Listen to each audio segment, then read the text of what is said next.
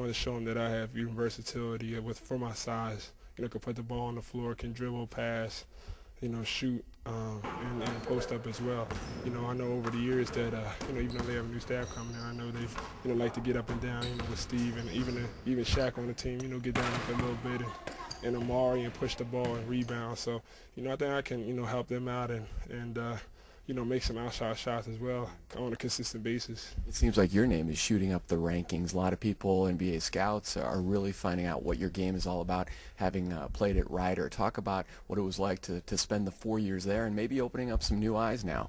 Well, it's about time now, this thing. But, I mean, it's good. I think just throughout my career, even as a young kid, I always had to prove myself. I went to kind of a small school in Jersey, and then I went to small school at Rider, which is in Jersey, and then pretty much every article you see is a late bloomer, and then people are shocked. If you talk to some people in the area, they'll be like, I always seen it in them and stuff like that. But you also have guys that are jumping on the bandwagon as well.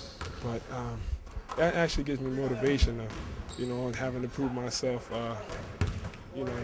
Everyone tries to say he went to a small school. What can he do against a bigger talent? But if you guys check the tapes, that I've done that to the bigger schools as well. So if I played, that's a pros and cons of going to a small school. The bigger schools get to go to the tournament more often. I never got to have that taste in my mouth, but I've had a great experience. My school is kind of on the map right now.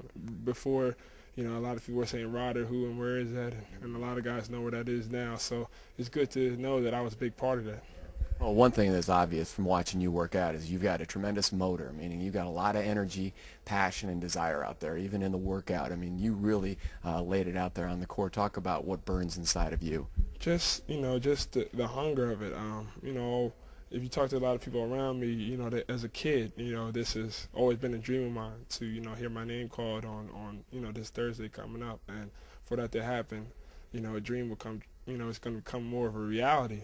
So just to know that all the hard work I put in, a lot of people think that, you're going in these workouts and then that's it, but I had to prepare for these workouts. I had to be able to get these amount of workouts and stuff like that. So that's a lot of hard work and dedication, and just to prove that to people has been good. I'm glad a lot of people are starting to look more into me, and that my name's trying to rise into the cracks of the draft. So hopefully it's going to be a good day. You have to be in great condition too, because these are some strenuous workouts.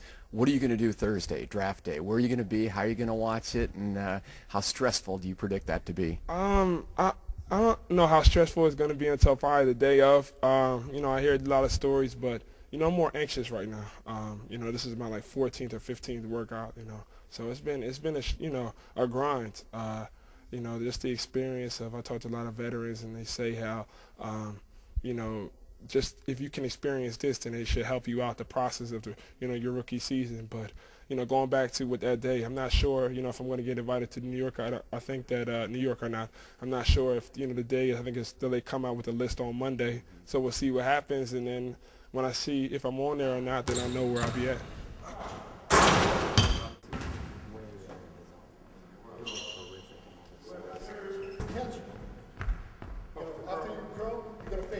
Second shot right there. Right there. Just describe the last 2-3 weeks and kind of the whirlwind of workouts for you. What has this been like, and how physically taxing is it? It's a blessing. God's blessed me with these opportunities. I'm just making the best of it. I'm playing hard every workout. I'm playing very well. I'm very confident after each workout. And, this is fun. This is life. I love this life, traveling and playing basketball. So I'm 100%. My body's fresh, so I'm still going at it. As a 7-footer, kind of give Suns fans an idea of what skills you bring to the basketball court. You've got a nice outside touch, and I mean a pretty good handle too for a 7-footer. You like to handle the basketball a little bit, it looks like. Yes, sir. I like to have the in and out play. Let's say I've got a small guy, I want to post him up. I got a bigger guy, I'm going to take him out of the wing and go by him. So I like to cause mismatch problems, and I feel like I fit well in the Phoenix Suns system. I get up and down the court, screen, pick and roll, and I'm just thankful to have a workout with the Phoenix Suns. Tell us about yourself. 1 year at Ohio State, and grew up in Canton, Ohio, which is the home of the NFL Hall of Fame. Yes, sir. My parents hail from Greece, but I'm 100% Greek, but I was born in Canton, Ohio. I played high school ball there and played college ball in Ohio as well. So it was a wonderful opportunity, and I was thankful I had a scholarship at Ohio State University.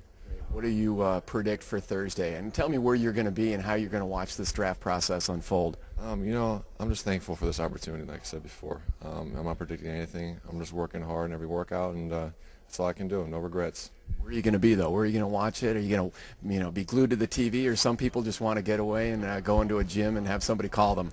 I don't know yet. Probably just going to be back home, just watch it, and then just pray for the best.